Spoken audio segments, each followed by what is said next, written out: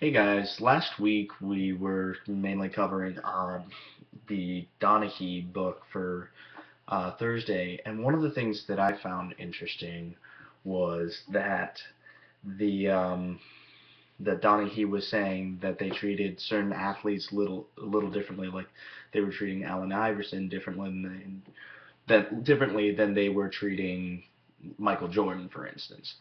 And I kind of find it weird today while I was at the racetrack that I work at.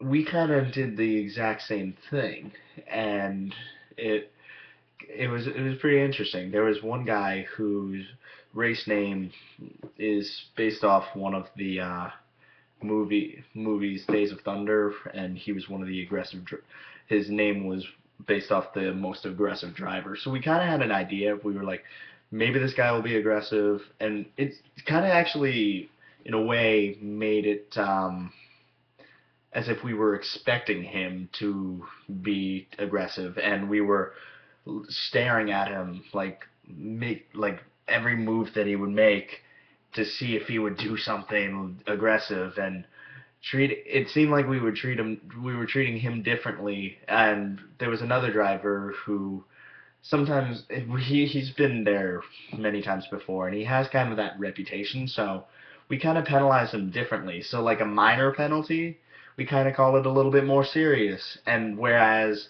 if someone we don't really know or someone we know to race clean does something like slam into another driver, it's not that big of a deal.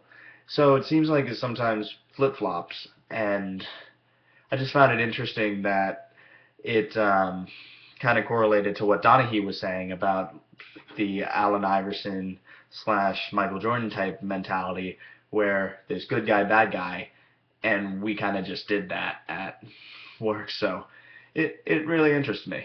So, all right, cool.